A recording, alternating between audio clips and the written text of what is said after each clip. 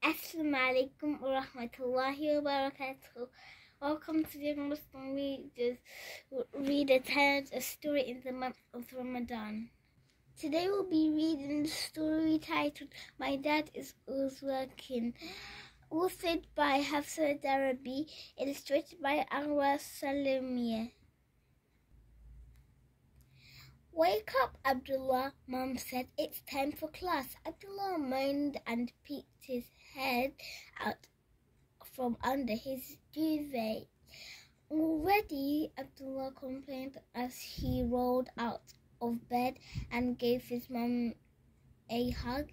His clothes were laid out at the end of his bed, ready for him to take a shower and put on.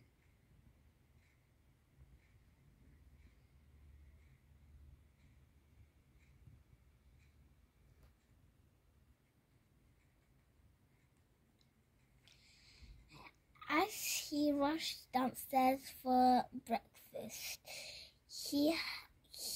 his dad whizzed past him with some black smudges on his shirt, looking extremely tired. Abdullah knew that when his dad was rushing around that fast on a Sunday morning, he was going work and he was late.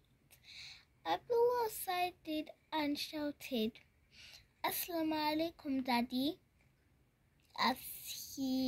as his dad opened the door to leave the house. "Wa alaikum assalam," Dad called back out of breath. I'll come and pick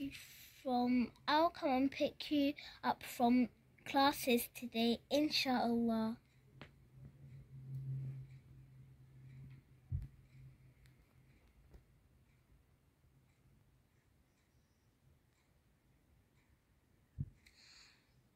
"Okay, see you." Click. He heard the front door snap shut before he could even finish his sentence. Abdullah frowned and thought, Dad is always working.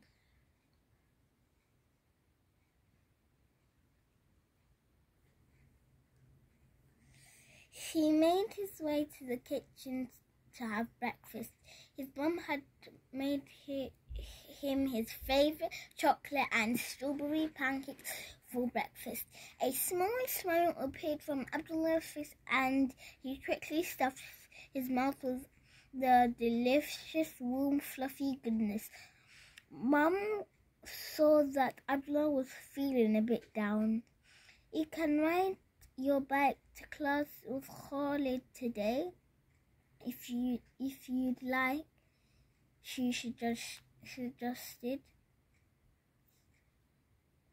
Abdullah's smile widened just as his mum thought it would, and he ran out of the house and grabbed his bike. He was pulling the door closed when he heard his mum shout, "Don't forget your football boots for break time, Abdullah." "Assalamu alaikum, children," said Malima Latifa. We have a fun lesson planned for today. Let's talk about saying thank you." The students smiled excitedly and as they all sat down ready for the class to begin. "Does anyone know how we thank people in Islam?" asked Malima Latifa. "I do," said Maryam. "We say Jazakallahu khair." "Yes, that's right." "Well done, Maryam." Malima Latifa smiled. "And this means, may God reward you with goodness." At the end of class, she said, "Today, instead of doing some writing for homework, I want you to make your very own cards. So think about it carefully and make a Jazakallahu khairan card for the person you think deserves your gratitude. Mariam turned with a smile and whispered to Abdullah, I'm going to make a card for my mum. Of course.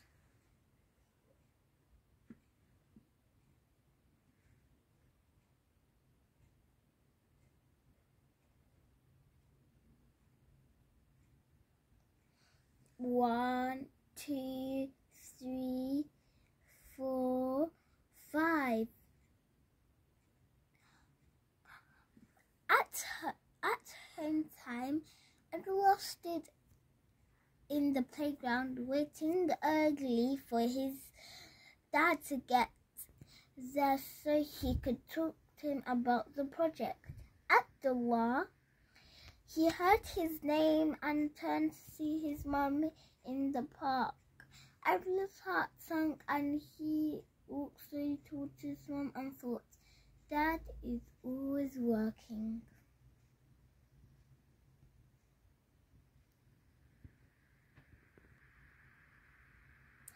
Abdullah and his mum sat down to have dinner. He told his mum all about saying Jazakallahu khair and the homework that Mulima had given him to do.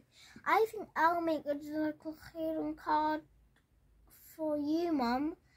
Abdullah said, you woke me up in the morning and made me delicious pancake and even picked me up from Arabic class.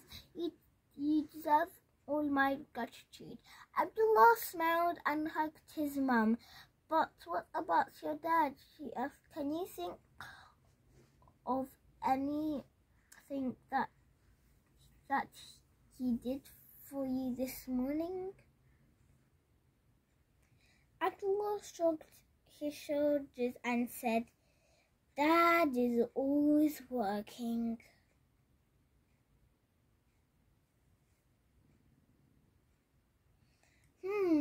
That's true, responded Mum. But this morning, did you notice that your dad noticed that your clothes are already laid out on a nice neatly, your bike was fixed, and even your football boots were super clean? Abdullah's mind raced back to breakfast time when he saw his dad with muddy marks on his shirt before he rushed out the door. Did Dad do all of that? Abdullah whispered. Abdullah's mum nodded.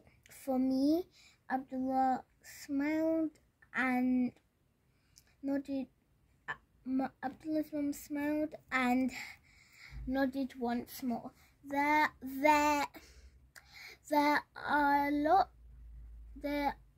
are a lot of things that you may not see that your father does for you because he loves you, said Mum.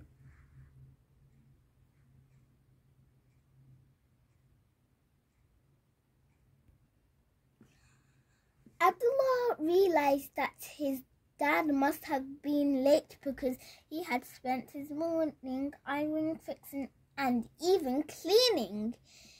He ran to his room and got out his colouring pens and got to work to make his dad the most amazing Jazakallah khair card ever. As he worked, he thought about how his dad has to work hard to make sure that his mom could live in their beautiful house and eat all the tasty food in the kitchen. Once he had finished, Abdullah tiptoed in his dad's room and placed the card in his jacket pocket.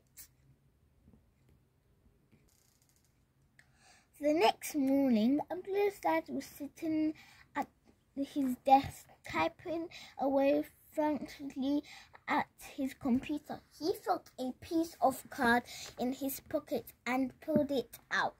It was covered in his favorite teal color, with a picture of a little boy, a bike, a pair of football boots, and the biggest stack of pancakes ever.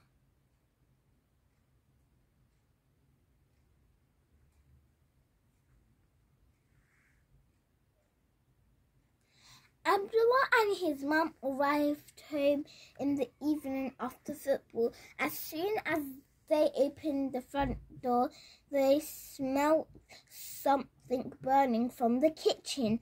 They ran into the kitchen to see what on earth was going on.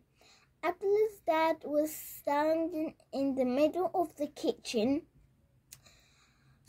sweating, covered in flour and holding a stack of very burnt pancakes. "Dad, are you okay?" said Abdullah as he and his mum struggled to hold back the laughter. "Dinner is served," Abdullah's dad announced importantly as he wiped some flour off his face. After a rather crunchy meal, as they began cleaning up the kitchen, Abdullah thought to himself, "Dad is always working for me." Jazakallah khairan for listening to the story.